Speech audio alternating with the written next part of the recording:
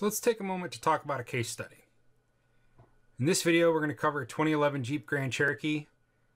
I'm going to go through the case study first, then we'll go through how the measurements are made in Picoscope afterwards.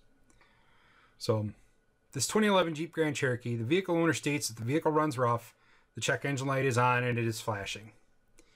The customer took it to a local parts store. They read the trouble codes and found a cylinder 2 misfire trouble code stored. The customer replaced both spark plugs and the ignition coil for number 2 cylinder, and the engine still runs poorly. Here's the details of the vehicle. It happens to be a 2011 Grand Cherokee with a 5.7 liter V8. This engine does have the multiple displacement system. The cylinders related to that system are 1, 4, 6, and 7. We have the firing order of 18436572. And then the cylinder layout, bank 1 is the odd cylinders on the driver's side of the engine, and bank 2, the even cylinders, is on the passenger side. So here's a graphic that shows the layout of the cylinders, and in orange I've highlighted the cylinders that are part of the multiple displacement system. When I got to the vehicle, I scanned it for trouble codes and found only a P0302 misfire detected for cylinder number 2. That was the only code that was stored. I started the engine to review a little bit of live data. There was no conclusive data found. The engine did miss immediately and continuously. The fuel trim was reasonable. Temperature sensors read properly. Oxygen sensors were functioning. What the customer did not state was that there was a loud clicking or tapping type noise heard from the front of the engine. It's at this point that I chose to go get out the scope and do a relative compression test. So here in our capture, in this trace in our channel A in the blue, we have the amperage that's flowing out of the battery and through the starter motor. And then on channel B, which is in red, we have the ignition coil current for cylinder number 1. Now, we're not interested in this capture. We're not interested in the shape of the number 1 ignition coil pattern.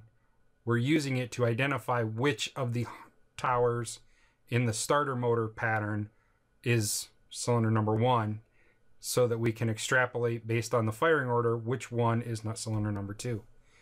And in this image, you'll see cylinder number 2 isn't substantially different than the rest of the cylinders in this engine. It's a little bit lower, but it's not a substantial difference. So the ignition coil primary current was measured. Compared with other cylinders, there was no difference found. Fuel injector current was measured and compared. Pintle bumps were there. There was no current or no differences found. Didn't bother saving those captures. It was at this point that I made the decision to go in cylinder for cylinders 2 and 3. 3 being cylinder number 2's companion cylinder. So to determine a companion cylinder, if you take the firing order and you cut it in half and place the second half underneath the first half, you will illustrate your pairs of your cylinders. So in this firing order of 18436572, the companion cylinders are 1 and 6, 8 and 5, 4 and 7, and 3 and 2. And you can see here 18436572. And if you were to look vertically, each one of those is your companion cylinder. So here we have our first capture. This was made cranking. And cylinder number 2 is in green, channel C on the Picoscope. And cylinder number 3 is in yellow.